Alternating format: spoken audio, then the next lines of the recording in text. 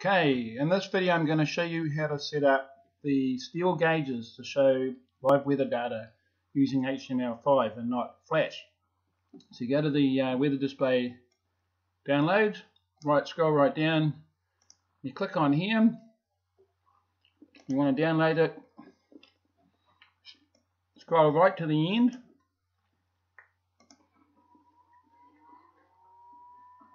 okay, so it's downloading. And then we're going to unzip this to where we got weather display installed.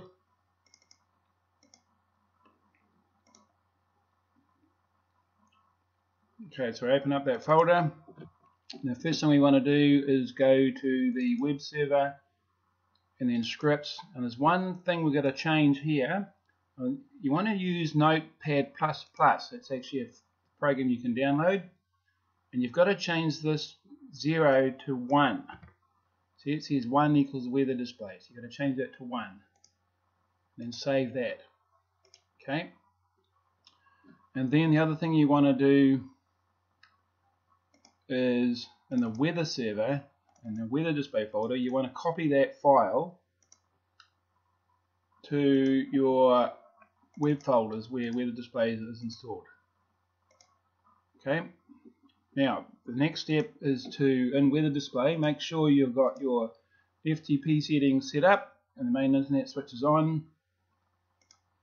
And then in the web files web page real-time client raw, put that switch on. Now you want to tick this custom client raw and your update rate. Let's just make it a bit faster.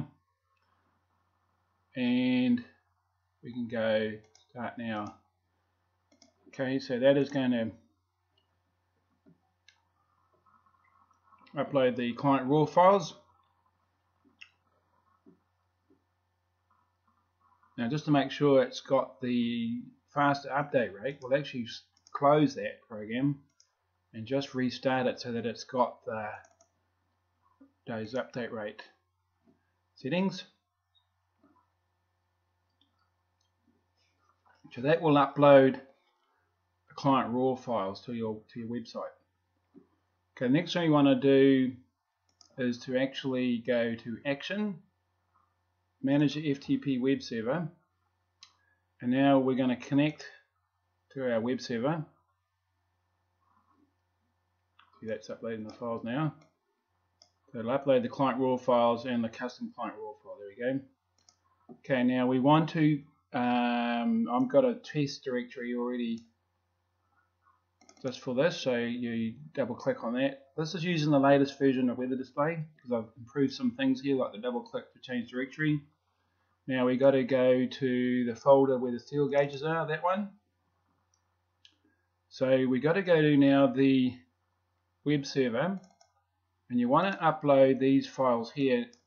Now I've enabled multi-select, so you hold down Shift and you highlight all the files, and then you select upload, and it will upload each file that is multi-selected. That's using the latest version. Now the next thing we got to do is we got to create remote directories to hold all these files here. So we'll create a CSS directory.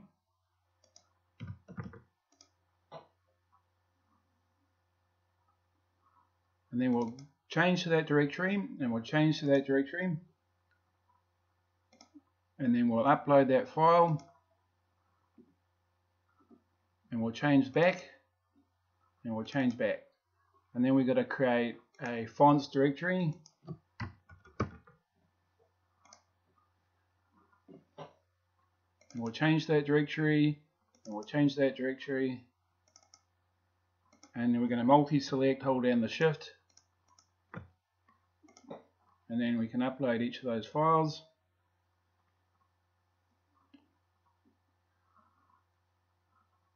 Change back, and then we want to make an images directory.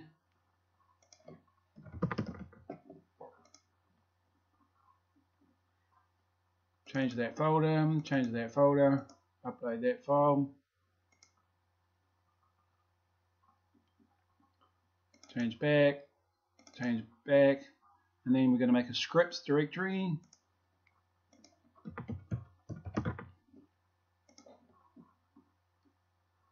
change that folder, change that folder, and then we're going to upload each of these files here.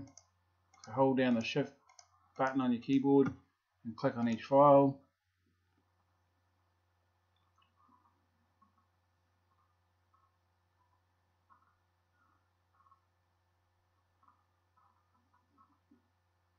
Now there's one more directory here called the source directory, so we're going to make a new subdirectory here. Double click on that, double click on that, and then multi-select.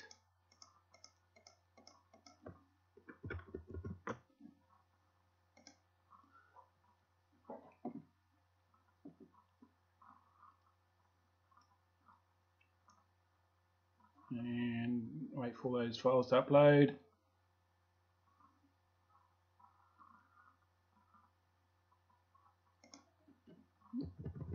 Right, now that's all the files on the website. So all we got to do now is actually go to that website. So let's go to get the file name. There you go, web server. So this is the actual file name of the website. And if we just do this, we can get the file name without having to type it in. Then I'll go to my website, and it's under test. And I'll put that in there, and she should work. And she's working. Look at that.